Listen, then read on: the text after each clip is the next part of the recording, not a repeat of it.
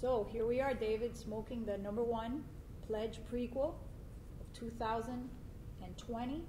Highest rated, best rated cigar of the year ever, 98 rating. And you're enjoying there the Encore Majestic. I know that's one of your favorites. Mm-hmm. The 2018 Cigar of the Year, rated 96. Yep. And we must say we're probably one of two that have had, you know, a #1 Cigar of the Year within such a short period of time, you know, 1 year in between. As far as I know, you are one of 2 companies that has pulled it off 2 out of 3 years, yes. So, you know, more importantly, we are very thankful and very humbled by that. And, you know, we're glad that you are enjoying the cigars and that they were enjoying it also before the rating. Yeah, so that absolutely. goes to show that these are, you know, all-time favorites. Mm-hmm. So, David, now that we're here smoking a cigar, that's something where we get those questions a lot. How do you smoke a cigar?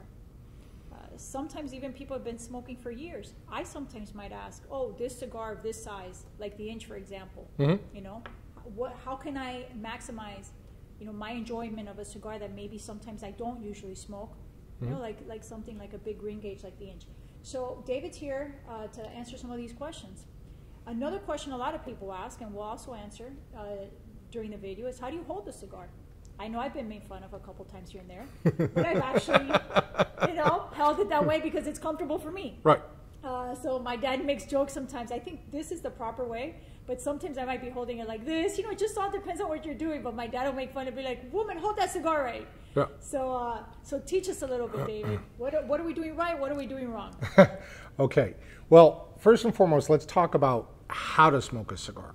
So, you know, and it doesn't matter if you've just started smoking or if you've been smoking for 30 plus years, you know, there's always a cigar that you're a little bit concerned about because you've either never smoked one before or you've never smoked one that size before.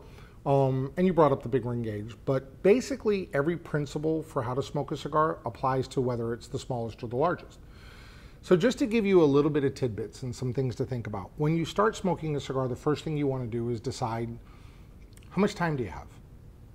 The more time you have, the bigger the cigar, the less time you have, the smaller cigar. And that applies to both length and ring gauge. We discussed length and ring gauge in a prior video about sizes, so you can refer back to that to understand what I mean. When you know what time you have, then the next thing you really have to decide is, what are you desiring? And I'm a big believer about what you desire is kind of what leads you in a lot of things in the lifestyle of smoking cigars. So if you desire something mild because you just want to have a nice cigar, you want something with some good flavor, go find a mild cigar. If you desire a more full-bodied cigar, like our Pledge, which is our most fullest cigar that we make, then go find that cigar because that's what you're craving at the moment. And just like when you go to a restaurant or you're getting ready to pour yourself a great libation or have a cocktail, there's something you're desiring, you just innately kind of know that. Follow those instincts because that's going to help you enjoy the cigar even more. Once you do that, I highly recommend, and Ernesto, your dad, does the same thing, take the cigar, before you even light it, cut it, or do anything to it, take it out of the cello, get it prepared to start going.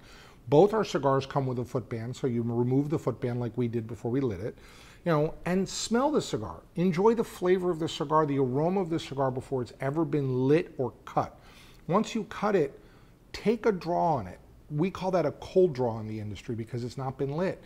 Let that flavor hit your palate, your mouth, your lips. Figure out if the wrapper is spicy, if it's got a little bit of sweetness to it, you know, try that. Then you want to light your cigar. Obviously, you've already cut it because we did the cold draw, so then you're going to light it. I toast my foot. A lot of people immediately grab a lighter, like one here, they light it up, and they jab that right into the foot, and they go around like crazy. I tend to like to warm it up first. I like a little bit of smoke coming off because that's the next part. I enjoy the aroma of the cigar as it's lit. So you start to smell the smoke and you smell what you're getting ready to put in your mouth and really enjoy. So then you toast it, then you light it. And lighting it, the process of that is really getting the entire foot well lit. Now this plays a key role when you're looking at a larger ring gauge because the larger the ring gauge, the more you got to toast and the longer it takes to light it because it must be lit all the way across. A little trick, once you think you're lit, turn your cigar towards you, blow on it, and if the whole surface glows red, you're good to go. Then put the cigar in your mouth and enjoy it. I want to point out that we do also have a video of how to cut. And how to light. If you guys are interested in that, please check those out. Yeah. So what else, David? Tell us. So now the cigar's lit. Yeah, now the cigar. What do you do there? Now the cigar's lit. And you asked a question, and I know there's going to be probably some other questions that come out of all this conversation, but you asked a question of how do you hold a cigar? And yes, your dad does tend to make fun of you about how you like to hold a cigar, but at the end of the day, you answered your own question. How are you most comfortable holding the cigar? The classic way is like this. This is how they hold it between their index finger and their middle finger, and they hold the cigar, and that's how they smoke it. However, you can hold it like this, you can hold it like this, you can hold it like this, you can hold it like this. I've seen people hold it like this. I've seen people hold it in their back fingers like this. You know, I know people that have every which way possible to hold a cigar. I know when they even get down further to the cigar, they take a little pick, whether it's a toothpick or a steel pick, and they'll stick it in the cigar so they can smoke the cigar to the point where it burns their lips and it hurts. Personally, if a cigar is that great that it gets to there, once it's hurting my hand and my lips and I can't really hold it with my own, hand and mouth, I'm done with the cigar. I won't go beyond that. But cigars can get to that point where you can smoke it down to what we call the nub. It's the very last little bit. But holding the cigar is your personal preference. As a matter of fact, if you go online and you look out there, there is a chart somewhere that I saw once about the way you hold a cigar tells about your personality. So I don't know if it's 100% accurate because I hold it like this and it's not my personality, but it's just interesting to see the different ways that you can actually hold a cigar. Yeah, usually I hold it this way, which I think it's correct. Yes, yes. But there are times where, like you said, you might be doing something else, and you're not, just relaxing and holding it the more traditional way. Yeah. And that's okay. So. And you'd be surprised. You can interchange hands too, because a lot of times, I smoke while we're working in here, and all of a sudden I'll have to write something, and I switch hands and I write, and then I switch back. I'm a righty by nature, but that you can switch hands and hold it different ways. So here's another question. I just felt it in my throat. Retrohale. I know what my dad says. Retrohale or inhale? Both. Both. Okay. Ooh, I just made a mess. So. That's how you clean up a mess, just in case anybody needs. Exactly. So, inhale is one of the questions that a lot of people say they hear out there. And they're like, oh, I talk to these cigar makers and these guys that have been smoking in the business forever and ever and ever, or been smoking cigars for a long time, and they say they inhale a cigar. The reality is that no, you don't inhale a cigar. You don't want to ever take the cigar into your lungs. That is my personal opinion. Now, I will say there are people out there that do that. It tends to be a more mild cigar they're smoking, so they can do that like you would inhale a cigarette, which I don't agree with, but there are some people that do that. However, the real question a lot of people ask is retrohale. Right. Yeah. But thank you for clarifying the inhale, because that is a question a lot of people might have. Right. There might be people who are actually scared to start smoking cigars because they fear, like, I don't really want to inhale, what is the proper way to smoke? And that's what we're here to help. Correct. And often the classic master, and your dad is like this, not to throw him under the bus, but he uses the word inhale because it's the way he views it in his head, but what he really means is retrohale. And retrohale is where you take the smoke into your mouth, and there's two ways to retrohale. The other way is you take it into your throat, and then you exhale through your nose. Now, the purpose of this is if you truly want to know how a cigar tastes, our taste buds are designed through the sense of smell.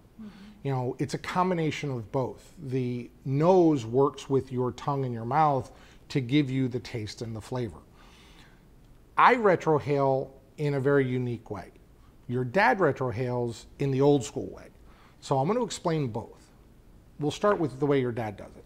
What Ernesto does is he takes a little bit of smoke into his throat, right about here. He doesn't bring it down into his lungs, and then he exhales through his nose, and the smoke comes out through his nose. I'm a little different. The reason I don't do that is because I do smoke a lot of cigars, and if I smoked as many cigars as your dad did, probably over time, I would get used to it, but I don't like the feeling of that leftover burning sensation in my throat when I smoke as many cigars as I do. So the way I retrohale is I take the smoke into my mouth, I'll hold it there, I'll inhale through my nose, and then as I exhale through my nose, instead of blowing the smoke out my mouth, I push it back into the airstream and it comes out through my nose. The purpose also of retrohale is to understand the strength of the cigar. So a lot of people confuse flavor and body in a cigar. So flavor, a full flavored cigar is a cigar with a lot of flavors. When you're smoking it, it's got everything going on all at once and then some. But the body is really only understood by retrohaling. And the idea is how does that affect, when you retrohale, how does it affect your nasal passage? Is it easy to retrohale and it's very mild and like it doesn't feel like you're doing anything? You just look down and see smoke pouring out your nose and you're like, oh, well, this must be really mild. You know, or do you cry it and start choking up because, which I've done, because it's extremely strong. It's a very full-bodied cigar. So that's part of the other purpose of the retrohale. But as you do it more often, what happens is you'll start to be able to pick up more notes and it opens up the cigar more. The way I tell a lot of people, retrohaling is like adding an ice cube to a great scotch. It helps open up the scotch. This helps open up your palate. So that's the purpose of retrohaling. And as you do more of it, you learn more about the cigar you like and the cigar you're smoking. Now with one cigar, how many times would somebody retrohale? Depending on the size. Let's just say a Robusto size. Well, that depends on the person. So if you take someone like a newer smoker who's just learning to retrohale, they'll probably on a Robusto want to try it 2 or 3 times. Okay. And where they want to try it is initially in the first ½ inch. You know, and I believe don't do it immediately because you want to get deeper into the cigar so that all the tobaccos are working together in your puff of smoke. Then you probably want to do it at about the halfway point. Then you want to probably do it about the 2/3 point. Okay. You know, that would be where I'd recommend. Now, on the flip side, we have a rep that works for us. His name is Chris, and he retrohales the entire cigar. You know, so it just depends on the individual and what they like. I mean, there are people that every single time they pull a puff of smoke will retrohale a portion of it because they feel that's a good thing to do and it really helps them understand the cigar. With me, it depends. If I'm really trying to taste a cigar, something your dad wants to bring out or whatever, I'll retrohale more.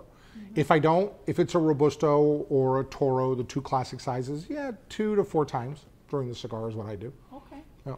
Okay. Well, sounds good, guys. Enjoy your smoke. And as you learn, listen to some of these tips. They're really good. Also, we do have a video of my dad of how to smoke, and he most likely will be retrohaling there. So you can check that one out too. Yep. Thanks. Thank you.